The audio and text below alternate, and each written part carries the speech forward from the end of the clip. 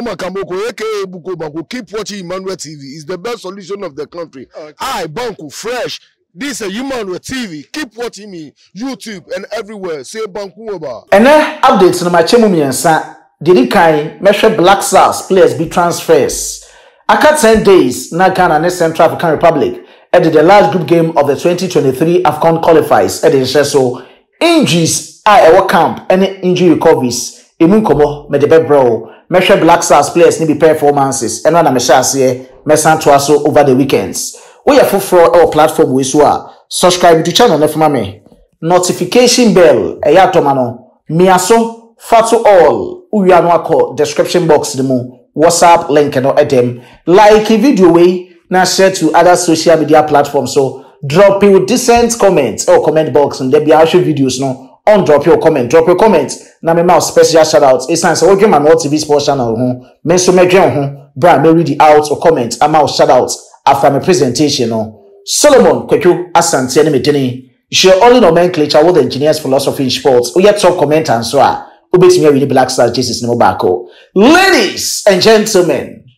a journey of 1,000 miles begins the very first step. Bro, MENSAH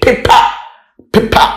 We Akwaba Jumedi Sunday special Akwaba. Medikande ba akomamu ena mo de kwa sorry masampo a mesamfa ba akomamu na memfa mama Akwaba yewia na yakodi mutu so aka ho na bibia aye kama na Black Stars players ne transfers a ebo banom MENSAH yemfemfi Kamaldeen'S Sulemana na kache na Kamaldeen'S sisiano ne transfer no 2 clubs ena epe no akabe 4 days na bibia ba na wiye ewo summer transfer window de no 2 clubs ena epe no OGCNs epe ena EVERTON the trophies for also epe medical e the updates bi efi EVERTON ho dia bro na endra ena mo sanke jazomu EVERTON at the £22 million at the control Southampton for him sanke be ya wo munja winger impema wom nanso Southampton for hwe ya na mo se da bi yes in the cross monko na mo fa bi nka ho mo improve bed a mo de aba no nti endra EVERTON ya do mo bed a mo de call for Kamaldeen'S Sulemana no Southampton etimi rejected Southampton say wo mom kofa player no £22 million na mo so mo de £22 million oba dia na chese dwo mo bedi ya no mfaso bi a entimi ambem wo mama mboka de at least wo maboka kra ne ade wa gigi scan bi ade ni ade wo ha enti nkabe ya mo mfa bi nka ho na mo befa Kamaldeen'S Sulemana nko na the toughest for hia ni gidigidi sesi a no toughest for ehia striker baako ena winger baako wo mako Idnisi Beto wo mako akofa na ba papa ne endra no be ya medicals nti striker ne de wo mo awie na wo mo airpe replacement e de ama wo mo player ye fe ni say Grey Dimery na Grey Dimery kono unu se ayade akaka bi no ne Al Shabab wo mo Saudi Arabia awie ama bibia tinya san koso ye ti wo mo hwe se onya akode a no wa pesika ne kakra ka ho e de akwakoto Southampton fo nim tempa so ansa na 1 September 11 PM aso aba to transfer window mu enti ano ne nkoma a ebo ba medical de abetu dwa se coach e fe ne se Gendash nani age Kamaldeen'S Sulemana hu ye pa won fa ni dia agro o se kwambia so befa assign na this summer no obetimi aye ama no metimi asan koso ye na Mike McGrath wono ena ye reporter yi wo de sem kakra tudwa e wo the Twitter handle so say ena de tudwa o say EVERTON and OGCNs have an interest in Southampton winger Kamaldeen'S Sulemana. So far in discussions, verbal, EVERTON Football Club offer approximately £22 million, but has not been accepted. Saints valuation of £30 million for Ghana International, seen as player to fill void of Demre Gray leaves. And then sama one more edi tucha horrible. Enti wokono anu ana ombehwe de babo babia no mesan abi break latest no edi amount na me free Kamaldeen'S Sulemana kache no menko Abdul Fatau Issahaku koma menya latest grane say Friday no Abdul Fatau Issahaku one Sporting Lisbon team no antreni wo man treni kra gidigidi so a wo se wo pese oba no be pem wo Leicester City no mudi nkomo na say loan any option to buy no eye adwumade a na chese bibia timi asan koso ye na medikan e de abetudwa e de ama wo say coach e de ma Leicester City Enzo Maresca ne ni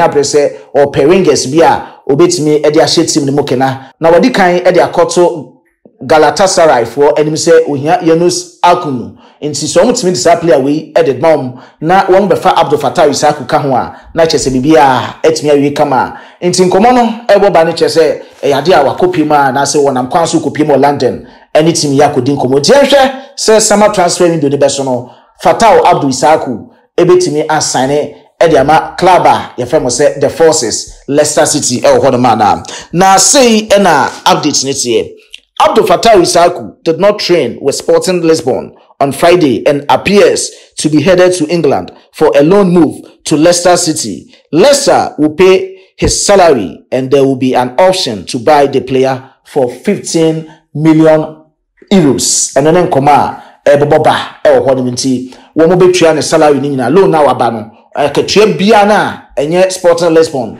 ene betua na mum Leicester City ene betua ni nyina we are an option to buy mandatory no matimi at the 15 million euros so at the akwakoba Sporting Lisbon tianane koma latest efi Abdul Fattah Issahaku akache Kudus Mohammed Mesa Emposa boy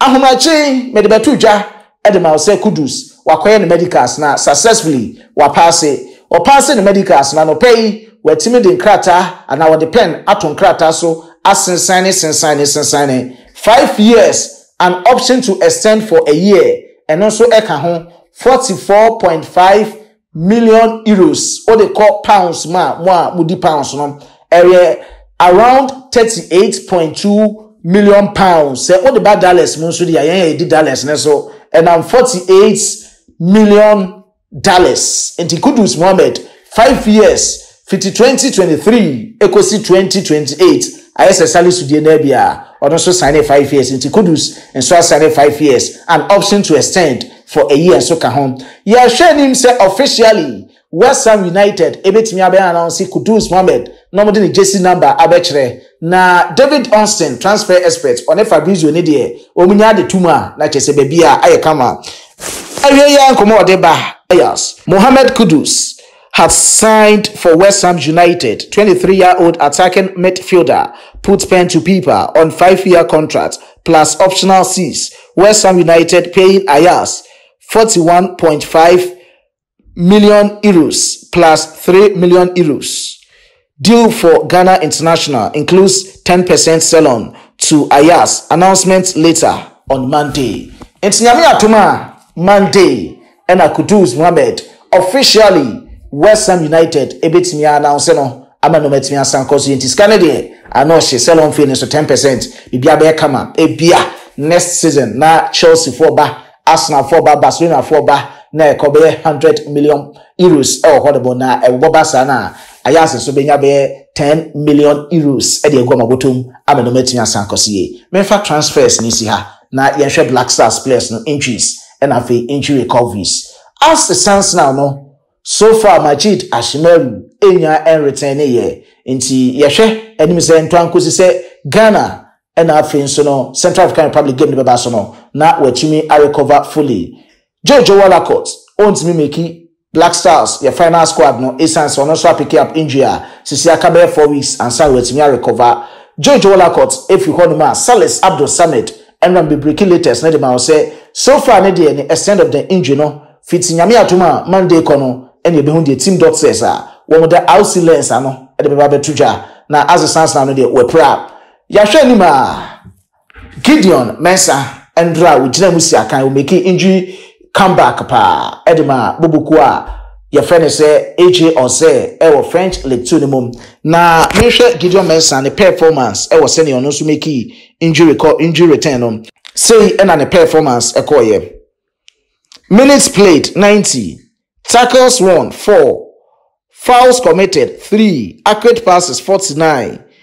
goals assists yellow cards red cards Gideon MENSAH make injury return no when to me enye bi e wo hono na uborem e wo ne compatriot Elisha Owusu a makacho say Elisha Owusu oye among 3 captains AJ Ozefo HUC yenti no wono so guso a e perform yi po 90 minutes no edma AJ Ozefo no so make injury return no wo hwe nim say this time around here Christian Hilton EVERTON side afre no abeboa ema no matimi asan kosie Salisu Friday ne so AS Monaco akache no wantumi I am making a debut e wo hono ma wantumi am making my day squad ne mpo ono so no ka missing players no ye hwe sene enkomo ni nyina ebeko de beto fom bia no eye mpaibo ene de tell machi Daniel Kofi nso entumi am making SC Freiburg game a wo mutumi make and final squad no e wo hono mom nti enkomo no nyina no de beba bia no me de bebro every Black Stars players no akachi nti performance so far and I'm do bia de abro no one more next Sunday one bebo Nike Williams mo any other players ni nyina so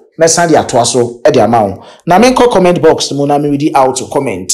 emfema and amema shout out Isa edne comments aba Isa de aba Christian Woko Isa Loving Enterprise one also ehwese ne noma